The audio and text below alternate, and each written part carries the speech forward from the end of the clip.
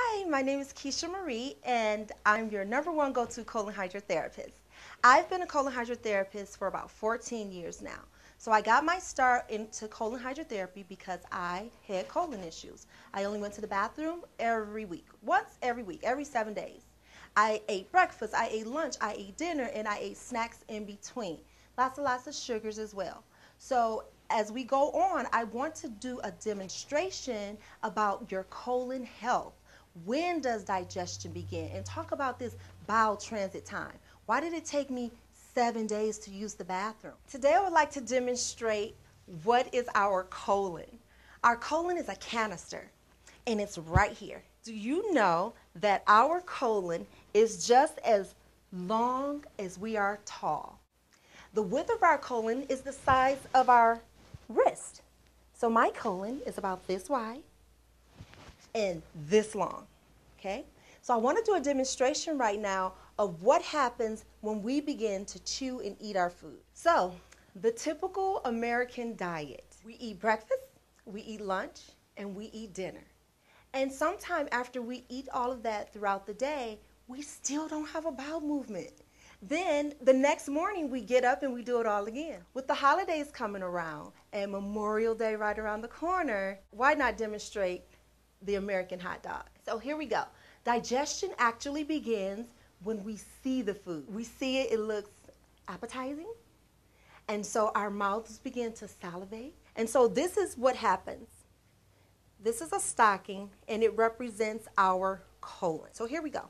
I'm going to use my fingers, and this is my mouth, and I am chewing down on this delicious hot dog. And it's so good, I'm not really chewing the 26 times that I'm supposed to get proper digestion from every bite. Oh my gosh, it's so good. It has ketchup and mustard, sauerkraut, and it is, of course, an all beef hot dog. Yum. And then we have a bun.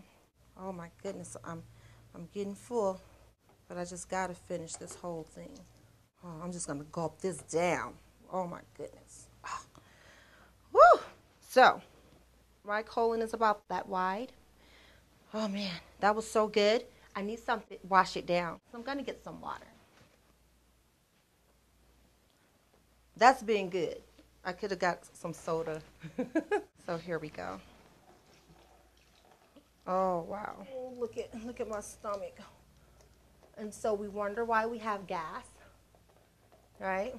So now I've chewed my food, I've swallowed it, it's gone down the esophagus, and now it's in the stomach, and it's producing hydraulic acids to break down the food.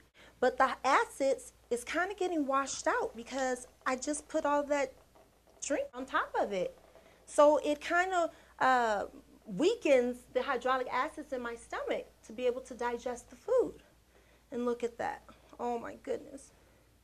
It literally expanded my colon, right? So it's full of gas and indigestion and all of that stuff. So I wonder how long that's going to sit before I actually can eliminate and have a bowel movement. Oh boy, I'm so full after that. I've eaten a great American hot dog, and I am full. And I'm actually getting a little sleepy too. So now I'm going to go to bed. No exercise or anything. I'm just going to go lay down. I'm just too tired. So now it's morning time, and I'm going to do it all over again. I'm going to have me some breakfast. I'm going to have lunch, and I'm going to have dinner. And you know what? I'm really getting tired, and my stomach is so bloated.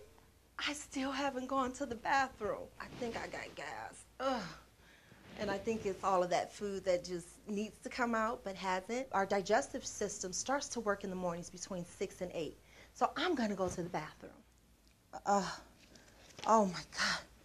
Whew, it smells so bad. Oh.